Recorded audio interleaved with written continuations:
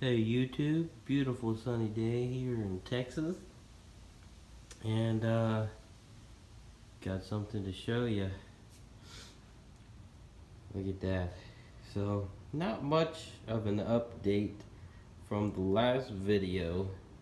The only thing different is I got the Edelbrock RPM air gap intake put on, as well as my Summit Racing Chevrolet licensed valve covers, and these are really nice.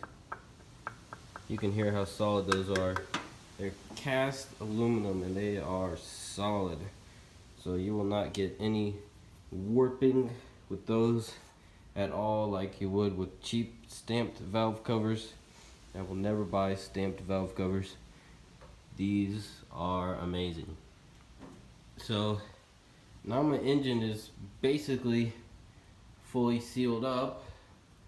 You know, the last few things on top is a carburetor, a water neck, and a distributor. And then that will be, I mean, pretty much fully done. And I mean, this is just a beautiful engine. I'm really happy. The valve covers match perfectly with the engine paint, and oh, I can't wait to get this thing running. It looks so good. But I think that's about it for now. I mean, next update might be a floor pan, might be more motor stuff, but just have to wait and see. Not sure what I'm gonna do yet, but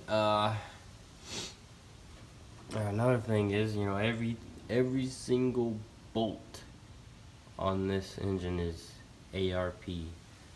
ARP water pump, you have ARP studs and bolts on the valve covers, and intake bolts are ARP, all the head bolts are ARP.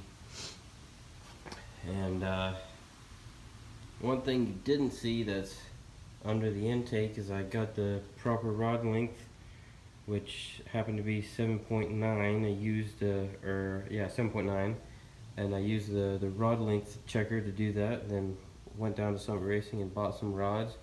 So all the rods are installed under there, and all the lifters are tightened and lashed. I mean, not lifters, the rockers are tightened and lashed how they need to be. Might be a little bit of adjustment once the motor gets running. You know, we'll listen for some tapping, but it should be pretty good. So that is pretty much it right now. Oh, it's getting so close, I can't wait. Might buy some headers next. But yeah, that is my progress so far. It is it's come a long way. If you go back and watch my first video, I mean, this doesn't even look like the same car. It's so cool. But thanks for watching, and stay tuned for the next video. Might be a floor pan, might be something else, but just have to wait and see. Thanks for watching.